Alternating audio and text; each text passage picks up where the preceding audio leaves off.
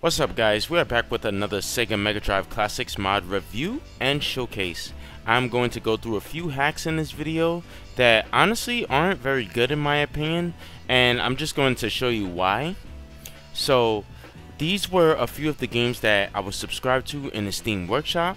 So all of the hacks in this video are going to be for Sonic the Hedgehog 1 on the Sega Megadrive.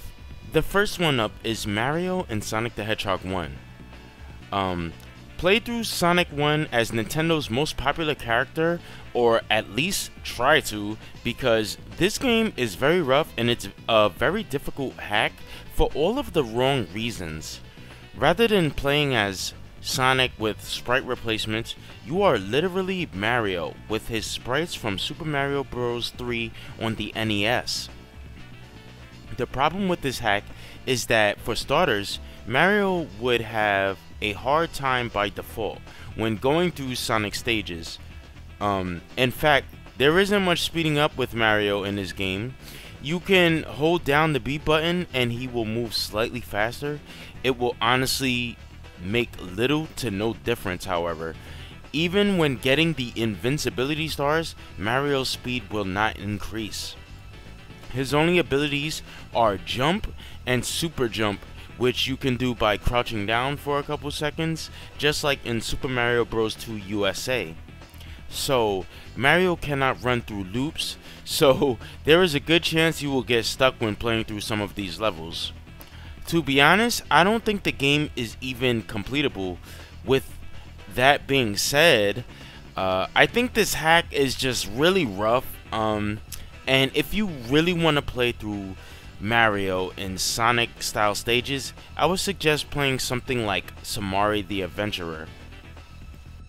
Next up is Metallic Madness, which is a hack that lets you play Metallic Madness in Sonic the Hedgehog 1. It is the only stage in this hack, so all you have to do when you start this game up is just hit start, and you'll be automatically teleported to Metallic Madness. So I don't think this is the actual stage from Sonic CD. It's more like a custom stage with the same theme and gimmicks of the stage.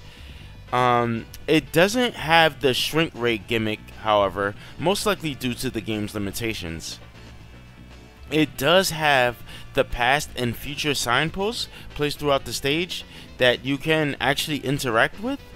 The problem with this feature, however, is that if you do move fast enough to jump to the past or the future, the game will just freeze.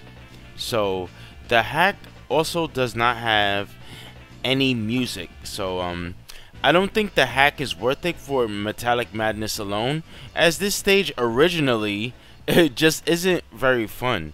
So I will say that it is an interesting feature to be able to play Sonic CD games and Sonic 1. However, I would suggest just skipping over this one.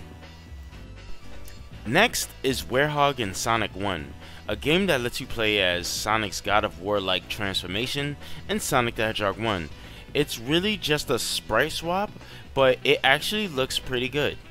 Most of Sonic's sprites have been replaced, with a few exceptions, such as balancing on the edge of a platform, for example.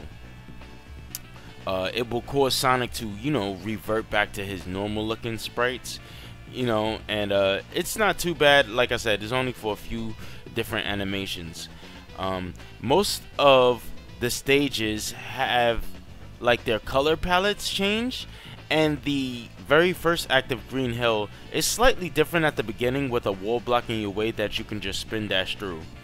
So yeah, the Werehog also does have access to the spin dash ability, and none of his actual Werehog abilities. Like I said, it's mostly just a sprite swap. So I think this one is actually okay.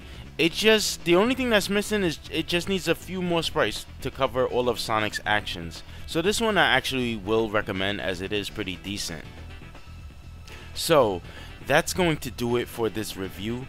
Those are some of the hacks that I recently downloaded over the weekend, and I wanted to share my thoughts and experiences with you guys.